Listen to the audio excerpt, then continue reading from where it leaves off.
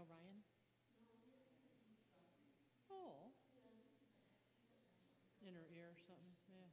Aw. Poor Ryan.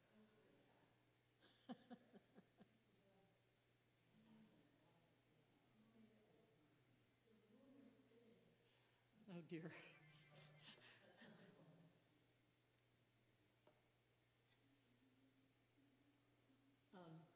Jeff, Betsy said she emailed you, but there's no Zoom on Friday. I don't know if you got that email already, or I don't know when she emailed, she just texted me, so.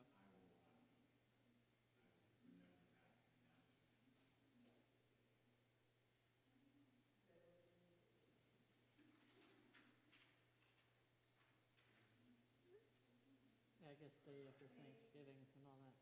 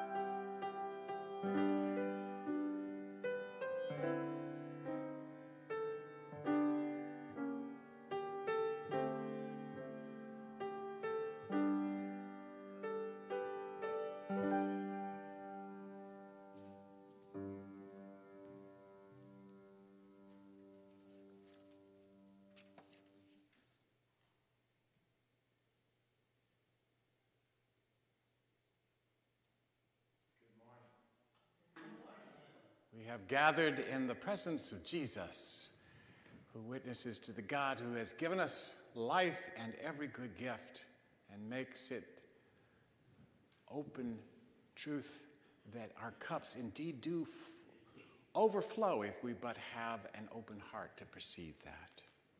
I'm glad you've joined us this morning, those of you in person and those of you at home, as we give thanks to the Lord and worship the God who is our center. Please rise now for the call to worship. We have gathered in the name of Jesus, our crucified and risen Lord. Thanks be to God. With thankful hearts, we pause this day to be reminded of our grandest hope, that the calamities, the demands, and the blessings The blessings of this world do not have the last word. Lord Jesus, you are the one who was and who is yet to come, a ruler of a different kind. Open our hearts to the comfort, the challenge, and the mystery of this good news. In the name of Jesus Christ, your faithful witness, we pray. Amen. And so let us sing our thanksgivings with our opening hymn, number 694, but has no relevance to you. Come, ye thankful people, come.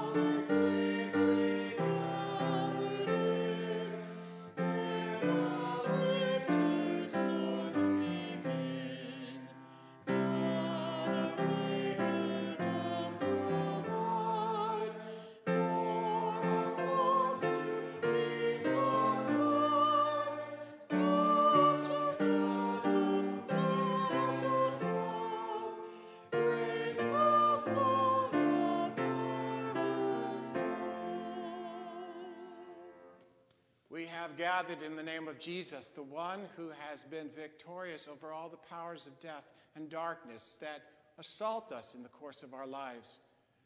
No matter the ways in which you have been in bondage, you have stumbled this past week, this is a new beginning.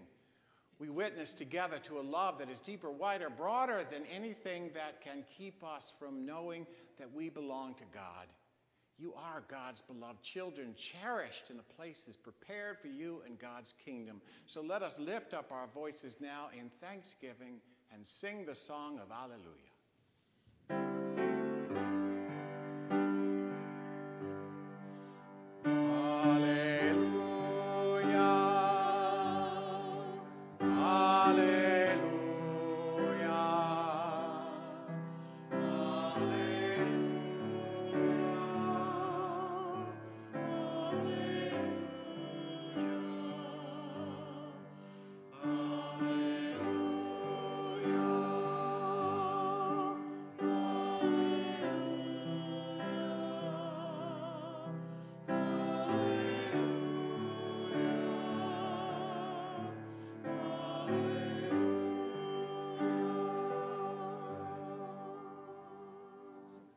The deepest peace comes from Christ, the gift given to us that enters into the deep regions of our hearts, that takes down the walls that separate us from God, from one another, from our truest self. Let's claim the gift of Christ's peace. The peace of Christ be with you. And also with you. Amen. You may be seated.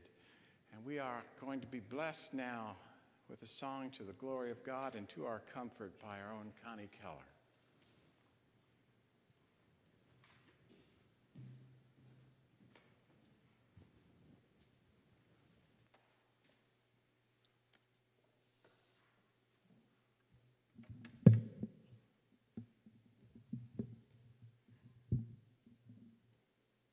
Okay.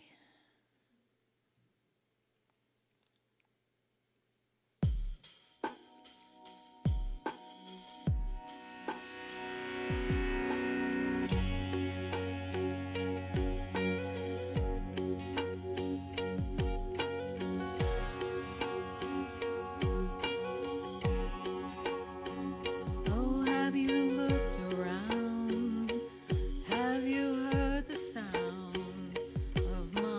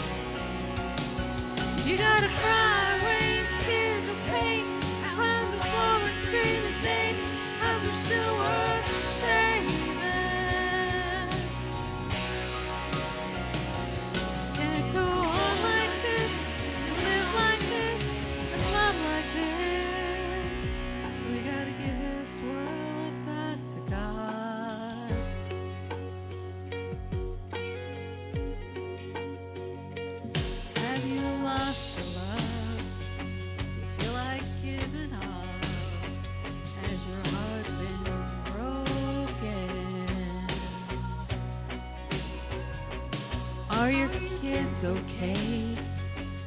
Will they come home safe? You lie there hoping. You can make a wish.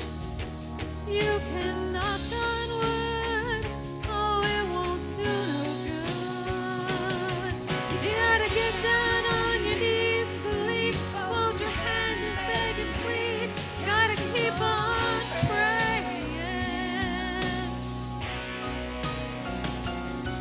You gotta cry, rain, tears of pain, fall hands and scream his name. Gotta do whatever to worth saving. Can't go on like this, and live like this, and love like this. We gotta give this world back to God.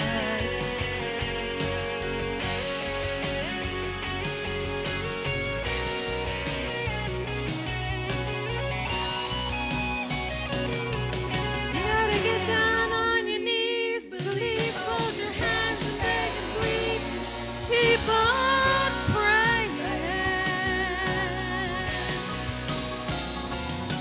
You gotta cry, rain, tears of pain, fold your hands and scream his name, 'cause we're still worth saving. Can't go on like this, and live like this, and love like this. Hope for the best, and make a wish, the only answer is we gotta give this world back to God.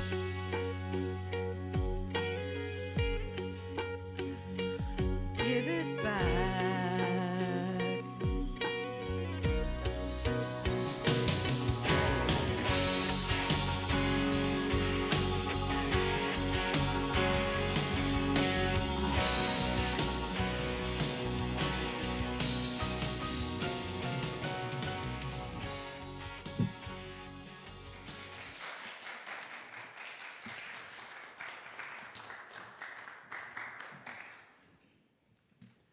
Thank you, Connie, for the nudge to come back home. So, Melania, hi, how are you? Nice to see you. So glad you're here. This is our children's time for Melania and for those of you who are home, kids. So I've been thinking about what it means to say, my cup runneth over. It's in the 23rd Psalm. Well, it means to recognize that you have been blessed to overflowing. And there's a story I've been thinking about in relation to that, and it involves people who back in Jesus' day suffered from leprosy. Do you know what leprosy is? Well, leprosy is a skin disease that can be very painful, and it's contagious. And in Jesus' day, when somebody came down with it, well, they had to leave their home, leave their job if they had one. They had to go outside of the village where they lived, away from all of the people that they loved, and live outside on the boundary. And there they would survive by begging. And people would give them gifts of food to keep them from starving.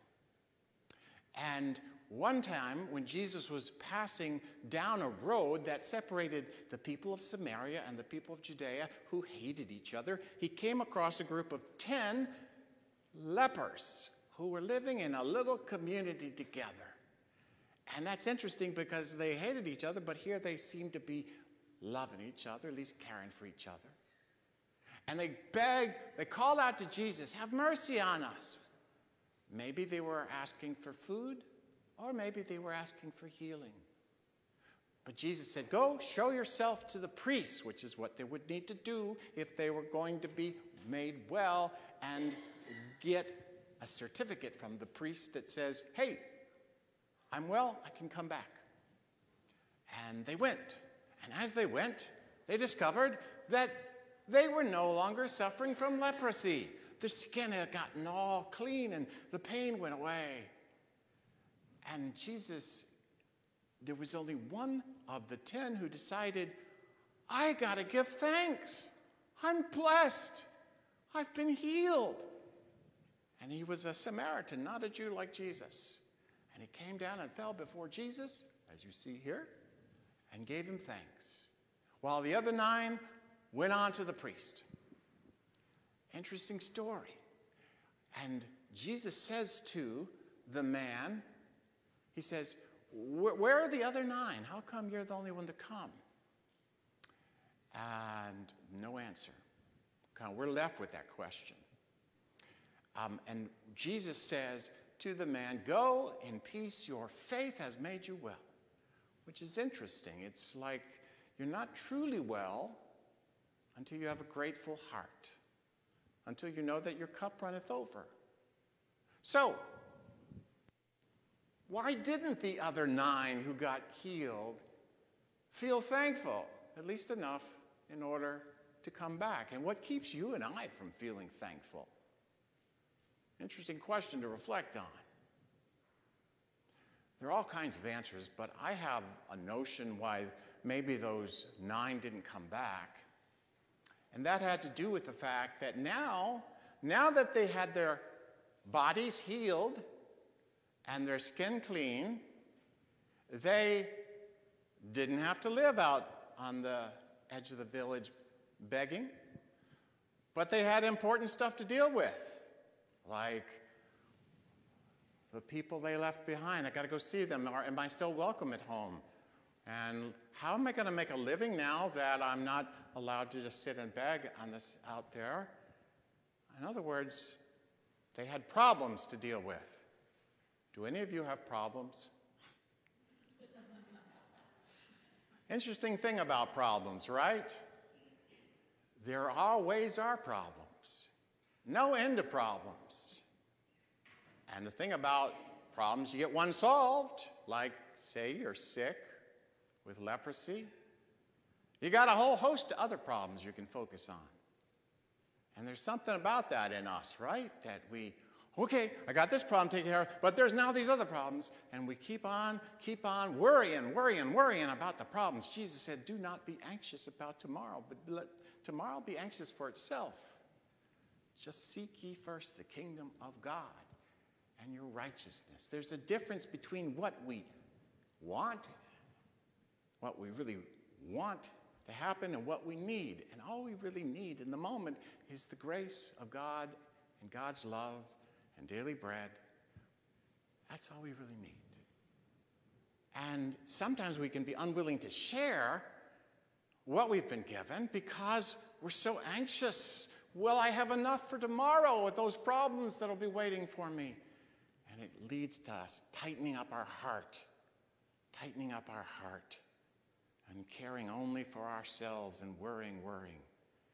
And we're not really whole when that happens. We're not really well until our hearts get made well, when we become grateful. So this week, Melania, what's happening this week? Would it be maybe Thanksgiving? Yes. Thank you, Melania. It's the celebration of Thanksgiving. And it first began when people gave thanks for the harvest. After working in the fields, the soil, and the harvest would come, and we've got enough food now to carry us through the winter. And they recognized that they didn't make the sun shine, and they didn't make the rain fall, and they didn't make the soil. That the harvest was a blessing from God. And they needed to stop, and give thanks. So this week, let's all stop our hurrying and give thanks and think about all the things we take for granted, all the reasons we have to give thanks. And that's why we always say at the end of our children's time, there's always room in the circle. It's time for us to pray. Melania, got anybody you want to pray for today?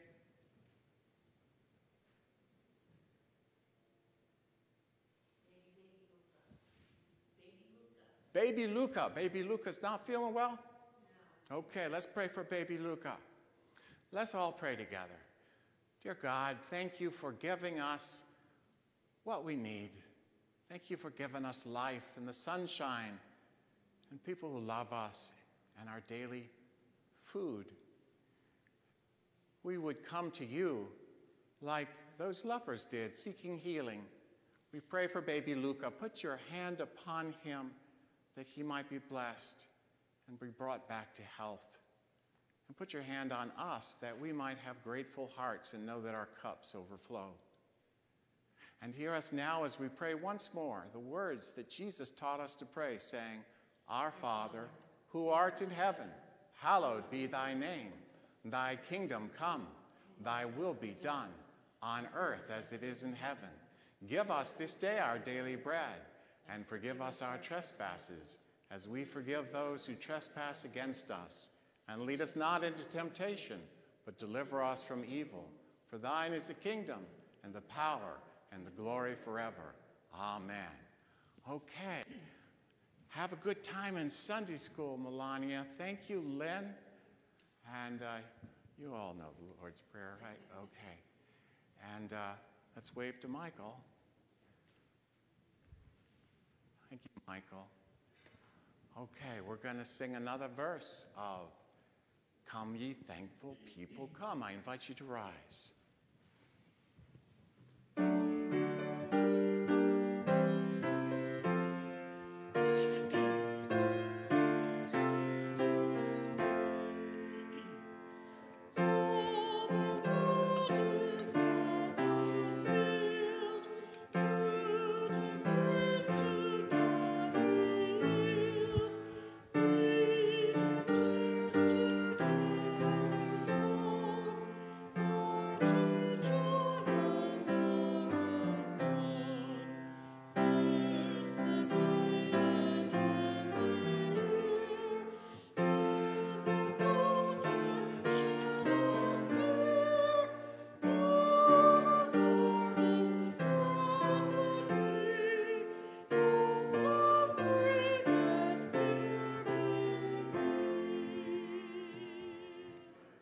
Please be seated. So this Sunday we got 3 different themes that are a part of this day. One is Thanksgiving. We are approaching Thanksgiving Thursday. And we want to open our hearts to the gift of God's love and all the ways in which we have been blessed. We are also, however, this morning talking a little bit about stewardship insofar as, thanks to a benevolent donor, all of your stewardship letters with a pledge card will be put in the mail, and you'll be receiving it. And you are invited to bring it next Sunday or send it in. But we want to ask, what is it that moves us to want to be faithful stewards of the gift of our church? And the third theme, this is what's called Christ the King Sunday, which is the last Sunday in the liturgical calendar. Anybody know what next Sunday is in the liturgical calendar? Advent, which is always the beginning of the liturgical calendar. At the end of the liturgical calendar, we lift up the fact that Jesus is the King, even though it might seem often like the world doesn't recognize that kingship, which is absolutely true, but he is the King, the one to whom we are accountable. And this morning, as a part of Christ the King Sunday, we hear a strange story in that regard. We are brought back now into the Gospel of John. We've been in the Gospel of Mark, and this story comes from the point at which Jesus has been arrested, he's been beaten up, and now he has been brought to Pilate, the Roman governor. And Pilate has to decide whether he's going to die, because the Jewish people had no authority to execute somebody in the Roman Empire. Only the Roman governor did. And that's what those who've handed him over are trying to have happen. So listen now for the word of the Lord as it comes to us in the 18th chapter of the Gospel of John, beginning in the 33rd verse. Then Pilate entered the headquarters, again summoned Jesus, and asked him, "Are you the king of the Jews?" Jesus answered, "Do you ask this on your own, or did others tell you about me?" Pilate replied, "I am not a Jew, am I? Your own nation and the chief priests have handed you over to me. What have you done?" Jesus answered, "My kingdom is not from this world. If my kingdom were from this world, my followers would be fighting to keep me from being handed over to the Jews. But as it is, my kingdom is not from here." Pilate asked him, "So you are a king?" Jesus answered, "You say that I am a king. For this I was born, and for this I came into the world, to testify to the truth. Everyone who belongs to the truth listens to my voice." Pilate asked him, "What is truth?" After he had said this, Pilate went out to the Jews again and told them, "I find no case against him." Thus ends the reading of the scripture. May the Lord bless our hearing of the word. So, last week, Sarah and I celebrated our 28th wedding anniversary. I didn't know that would get applause, but thank you.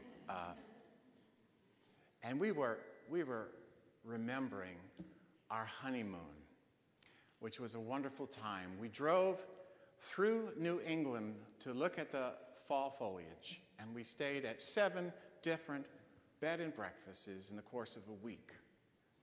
It was a wonderful time. As we were thinking about it, though, I suddenly had this strange realization, which was I could not remember how we possibly planned this. I mean, it was before we had the internet, at least the kind of internet we know today. Today, it's a relatively simple thing. You go online, you find all the bed and breakfasts in New England, you chart out a course, you make reservations.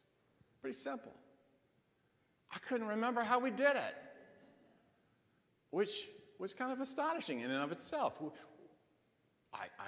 We must have had a book that had all the bed and breakfasts of New England in it, but we don't have any book like that. So, to the life of me today, I still don't know how we planned that, which is just sort of telling in regard to how dramatically changed our life is as a result of the internet, right? You know, we can't really remember what that life was like before that. Now, the internet is obviously the source of a lot of helpful things. It's so convenient, you know, to be able to plan something like that online, and it's so convenient to be able to just access pretty much any kind of information we would want. Last week, if you were with me in the children's sermon, I noted that Jesus said, God's eye is on the sparrow. And I asked the question, well, how many sparrows are in the world? And all I had to do is a little Google search, how many sparrows are there on the world? And instantaneously, I got the answer, 1.6 billion sparrows. How do I know that 1.6 billion is a good answer? Well, I do because the people who provided that answer are bird scientists who devote their life to studying the birds. And I know that they have a whole lot better basis upon which to make an estimate of how many birds in this world. So I trust them to know approximately at least how many birds there are. But that points out an interesting fact that we so easily overlook, which is the vast majority of the knowledge that we have is not based on first-hand experience. It's based on experts that we trust. I trust that somebody who studies the birds for a living can come up with a better answer than I can, though I myself have no clue how many birds there are. But what happens when the questions we're asking are a whole lot more complicated than, say, how many birds are there in the world? And what when different experts who have different values and come from different biases and ask different questions come to distinctly different answers about a question and disagree? What then? What are we to make of that fact? If you go out on the internet, you can find what, in the absence of anybody offering a contrary argument, a seemingly reasonable argument to back up the proposition that the Earth is flat, or that the moon landing didn't really happen, it was staged in a studio in Hollywood, or that the Twin Towers was an inside job. You'll find reasonable arguments by seeming experts.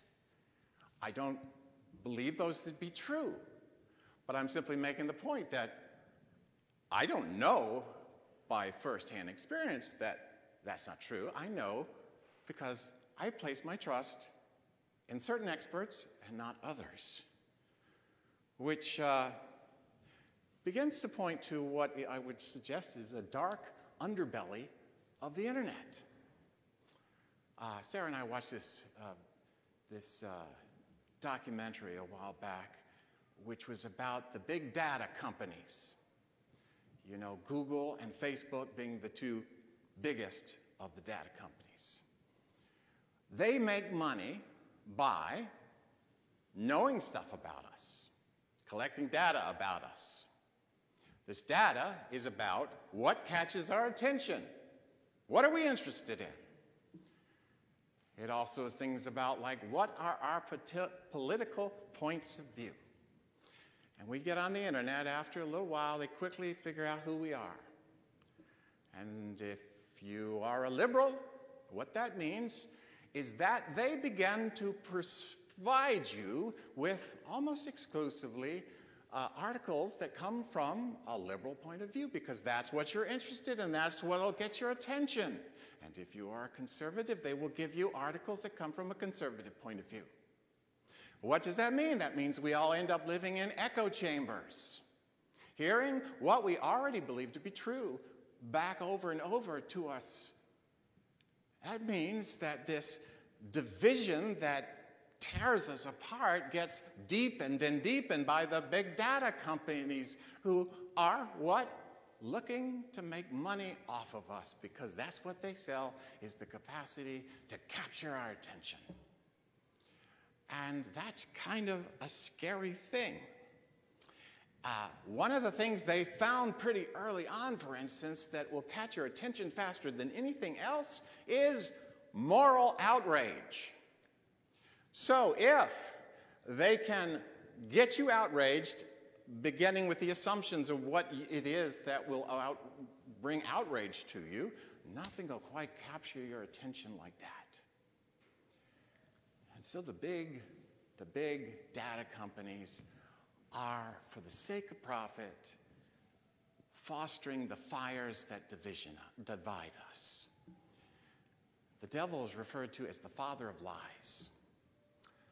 What this might suggest is that all that animosity we develop, because when all you see, all the articles that appear to you about particular issues come from your point of view, then the conclusion you can't help but come to is that people who disagree with you are A, stupid, and B, morally bankrupt. And that's not actually true. The father of lies isn't so much necessarily with those who disagree with us, but those who are manipulating us for the sake of profit. It's a kind of a scary situation. And it makes truth kind of elusive, and it tears us deeper and deeper apart. So, with this little background, I found it really striking, our passage this morning, how relevant it is to where we find ourselves at this moment in time. You know, 2,000 years ago, this story takes place in which a group of people have arrested Jesus. They are convinced that he's a bad guy. Why? Because he's threatening their power. They're absolutely convinced he's a bad guy. They bring him to Pilate because they don't have the authority to execute him. Now, Pilate is not coming from where they are, so he has some greater sense of objectivity about the question, and he senses that they're not necessarily grounded in reality. When he presses them about what is it that this guy has done, they just get madder and yell, "He's a criminal." Anybody can see that, which is interesting. But Pilate recognizes that's not necessarily the case. So he goes to Jesus. He wants to get another point of view. He wants Jesus to tell him what's really going on here from his point of view. Interestingly, though, Jesus doesn't really want to defend himself. He doesn't seem concerned about trying to change the points of view of others. He provides no counter-argument. He's not interested in creating a greater divide here. He says simply, "Everyone who belongs to the truth listens to my voice," which I take to mean that if you have a humble spirit that is sincerely in quest of the truth, then the truth that I express will be self-evident. But if you don't have that humble spirit, nothing I can say to you will make any difference. So, it's clear that Pilate comes to the conclusion that Jesus really hasn't done anything wrong. He's an innocent man, which you might think would lead to him being released. But he doesn't release him. Why? Because Pilate has another concern. And that is, even though he's the most powerful man in the region, the governor of Judea, serving on behalf of the emperor, he's accountable to the emperor, off in Rome. And the emperor in Rome doesn't care much about the guilt or innocence of some individual far off in Palestine. What the emperor is concerned about is keeping things calm. He doesn't like rebellions. When there's a rebellion, he has to send more troops. Does not like that. And Pilate senses that if he doesn't turn Jesus over to them to be executed, well, he's got a rebellion, a riot on his hands. And the emperor's not going to like that. So that's the bottom line.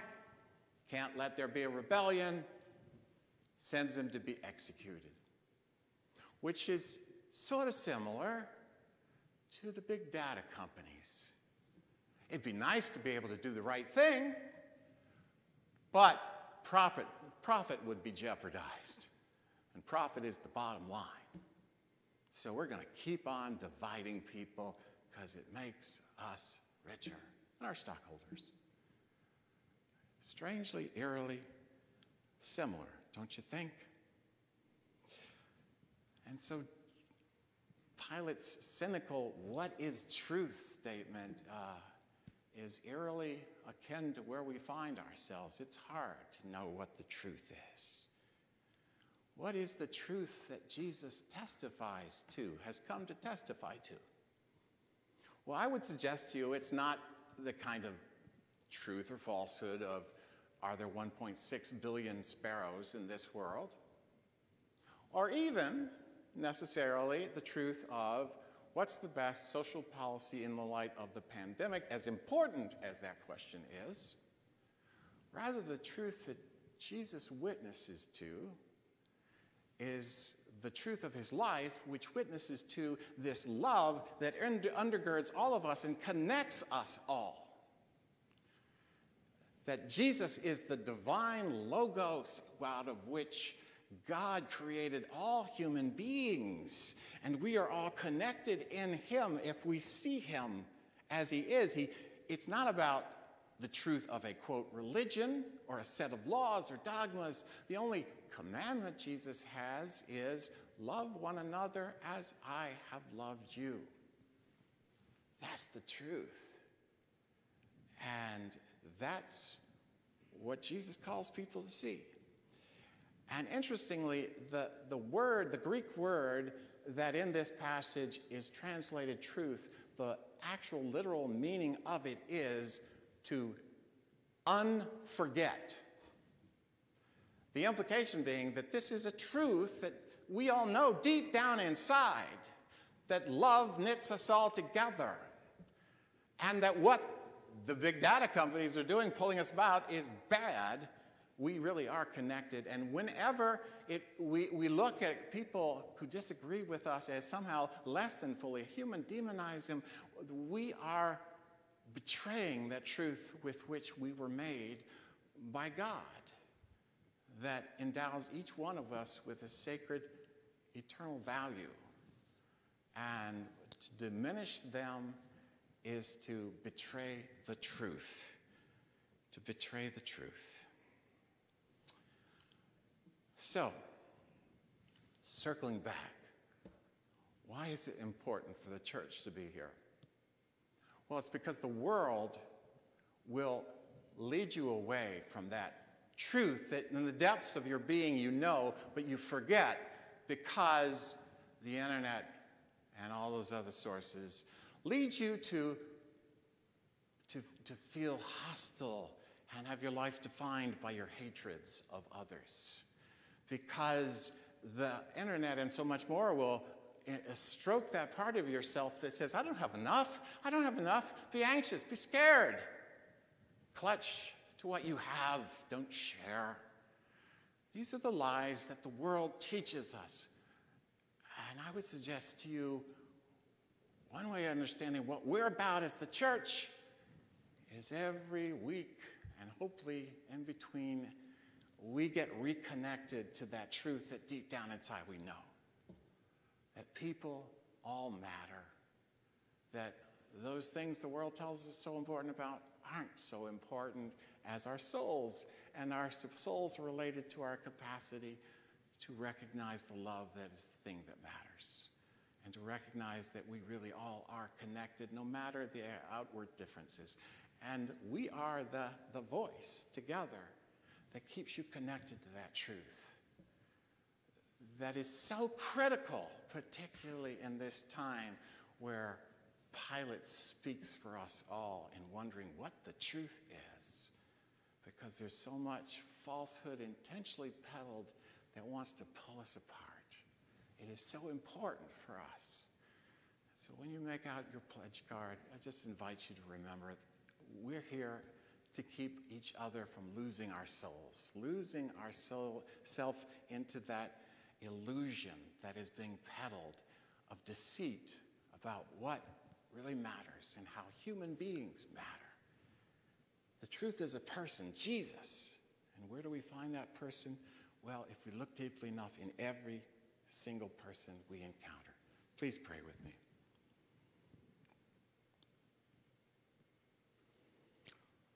Oh, loving God, your Spirit would set us free from the lies that divide us. We thank you for Jesus, who is truth. Help us to keep turning back to your Son. Help us to allow him to remind us what is true. Help us to come back to the love he has revealed. Help us to faithfully be your church. We ask this in Jesus' name. Amen. Our hymn is, O praise to thee, for thou, O King divine, verses 1 and 2. Please rise.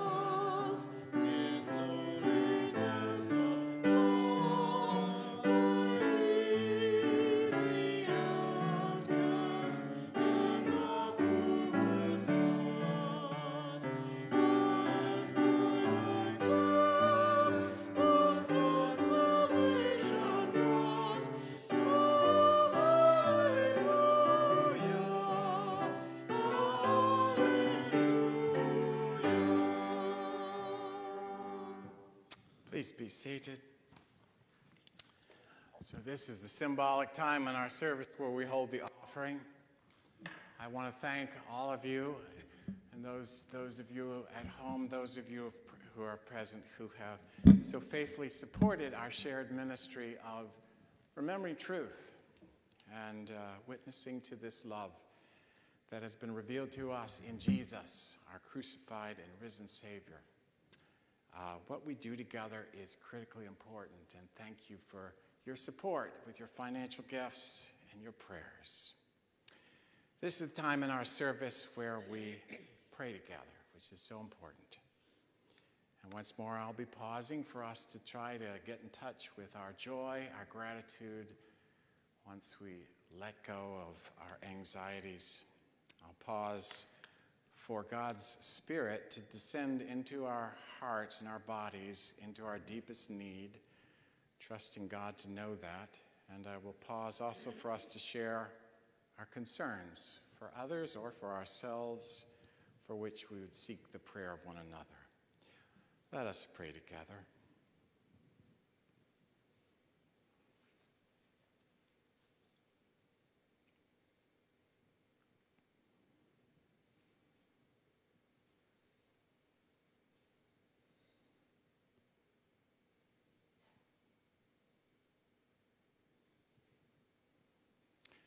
In the stillness, O God, we meet you again with the still small voice that calls us back to ourselves, awakens us from our slumber, calls us out of our illusions, calls us back home to you. And as we come back to you, we are aware that we are blessed, that in spite of the troubles and the problems, our cup does overflow. That simply to be alive in this great miracle and mystery that is life, with so much beauty and love,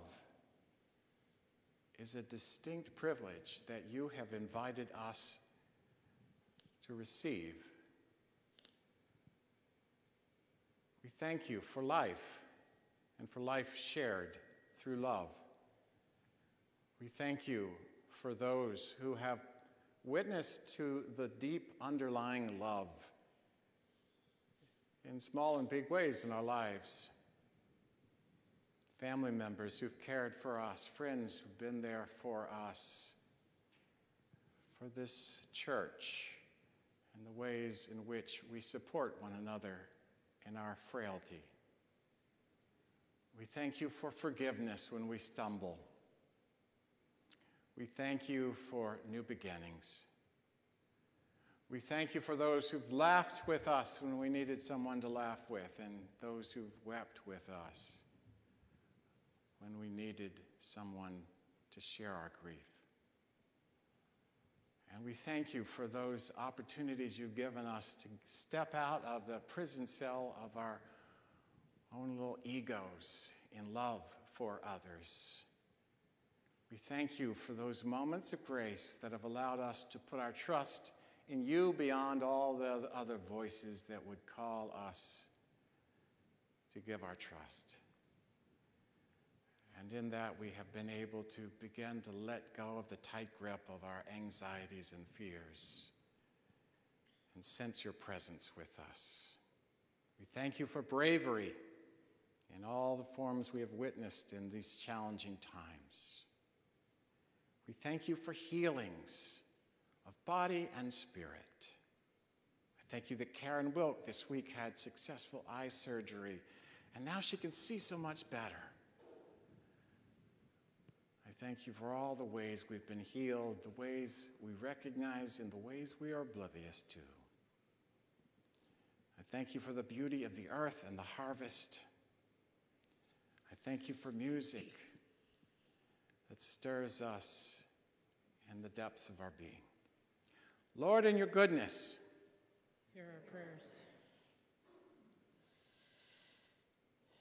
Shelley shares that they are so thankful for Jesus, the way, the truth, and the life, for his love and grace in their lives. Betsy Adams is grateful for people's prayers for her family. Joanne has a joy that she got to spend time with Julianne and Ken celebrating her big birthday this week. Can I share? Well, you shared it on Facebook. Joanne turned 70 this week, although you would never know it.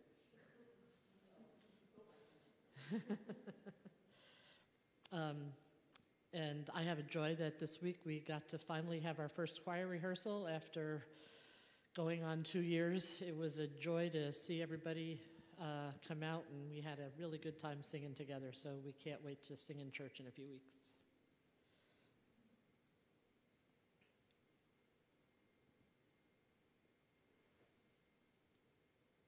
Thank you, oh God, for these gifts.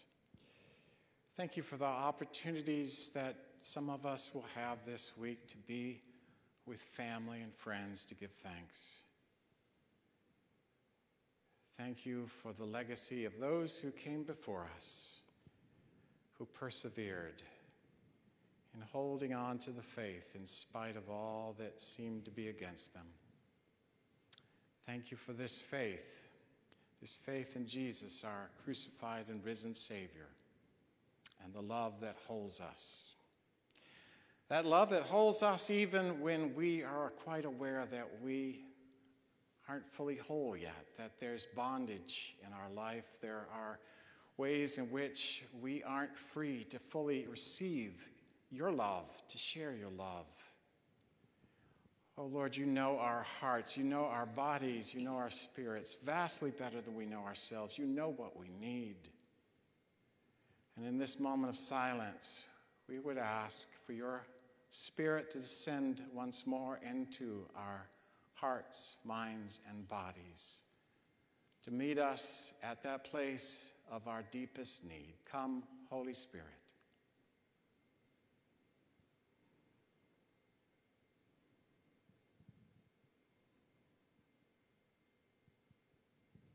Thank you. Thank you for this gift of breath. Thank you for that nudge to let go into your arms.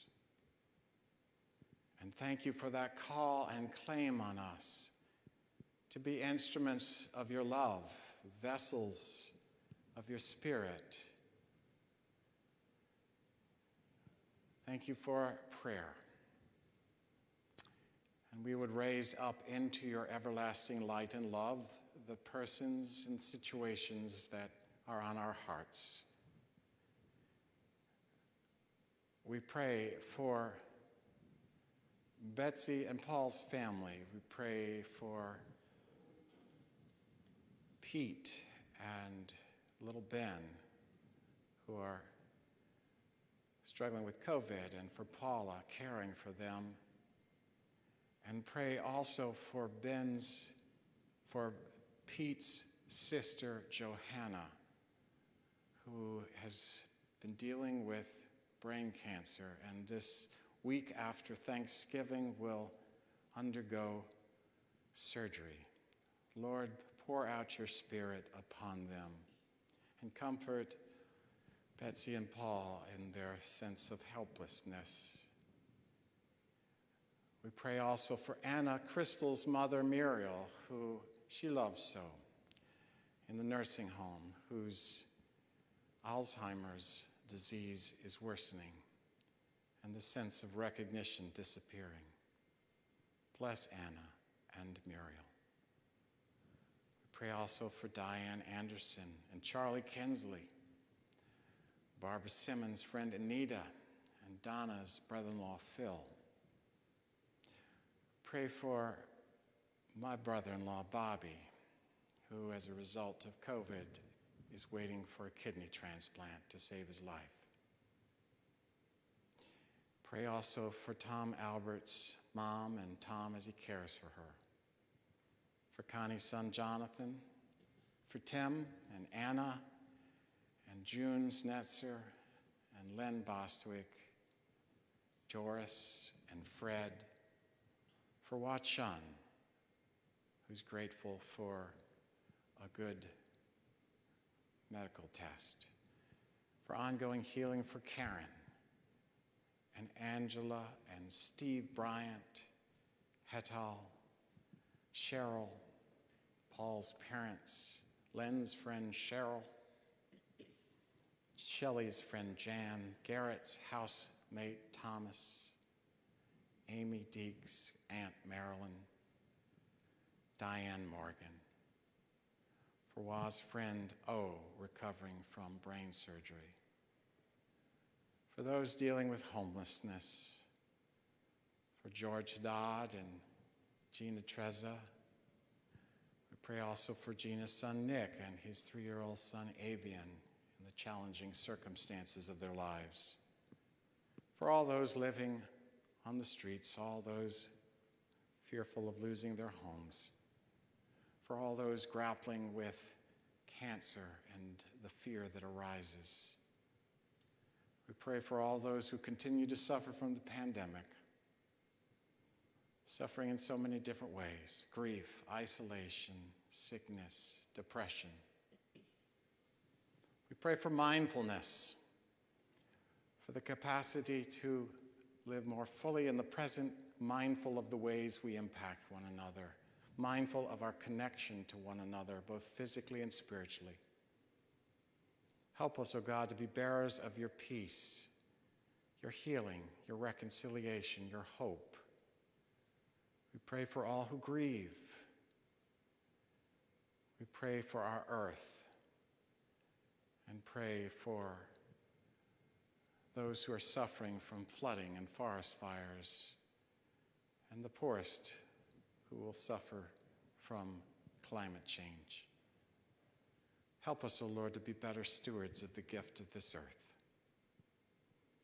We pray for the littlest of your people, overlooked, people unseen perhaps in our own neighborhood, people in Afghanistan, people in Haiti, people at the borderline, people who struggle with decisions to be made that are in positions of authority. Empower them, O Lord. Lord, in your mercy, prayers for our friend Sarah Bush, whose mother passed away, and their funeral was yesterday. Prayers for Anna Weiss, who is having bad leg cramps. Connie asks continued prayers for Jonathan for complete healing of his ear. Mady asked prayers to Ryan, who was having dizzy spells, so he didn't come to church today. Joanne asked prayers for her brother Larry and wife Susan as they deal with heat and hot water problems. Shelley asked prayers for their local jail chaplain, Pastor Mark, who is having health struggles. And Anna and Bob Lau asked prayers for brother-in-law Mike, who was recently diagnosed with lymphoma.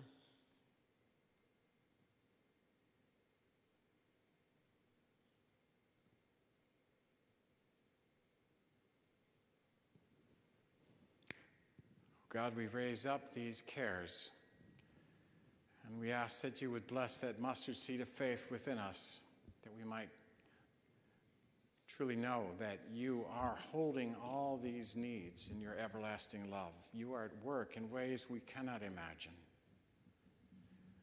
And we ask that we ourselves may be the answer to somebody else's prayer, that we might be attentive to that nudge of your Spirit that leads us to reach out in compassion, to share your joy, to share your love with somebody who needs to be reassured that they are precious in your sight. We pray all of this in the name of our Savior, our crucified and risen Lord, Jesus the Christ. Amen. Amen. Our final hymn is the third verse of All Praise to Thee, for Thou, O King Divine. I invite you to stand.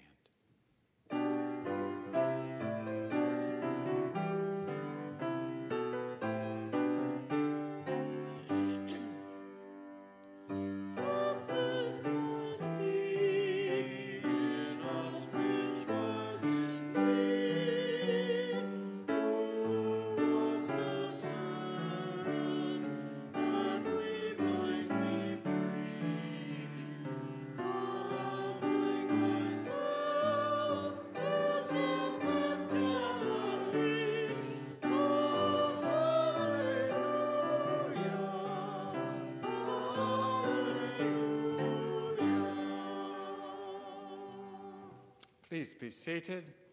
And before the final benediction, we pause for announcements pertaining to the life of our church. There is indeed coffee hour in person today as well as on Zoom. We're grateful for Tom Albert and Catherine and Jean.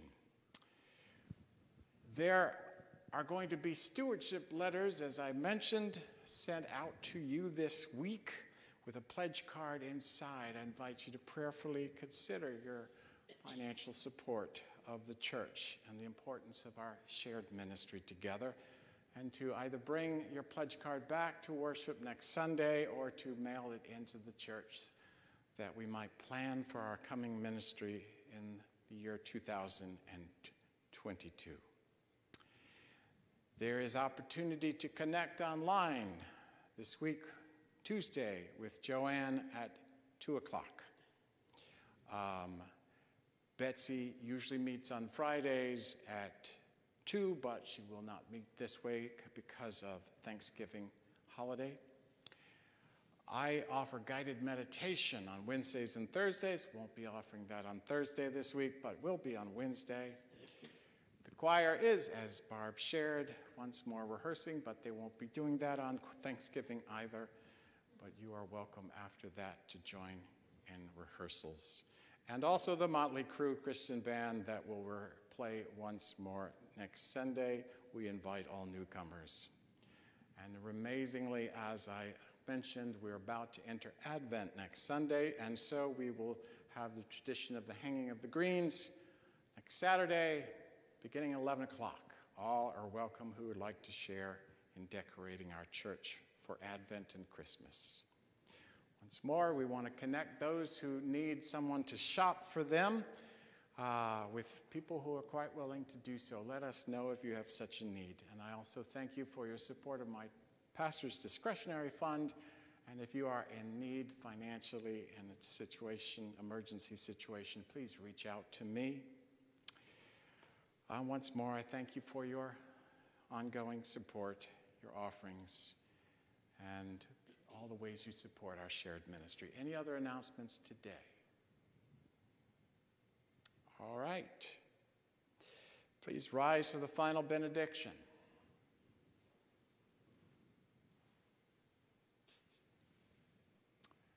Go forth into this world with a heart that is open to the bounty of God's grace. Go forth to trust in that grace, that love that reveals to us just how deeply knit together we all are through Jesus. Help us to go and bear witness to the ways we live, the words we share, to the deepest truth, the truth of Jesus. In his name, amen.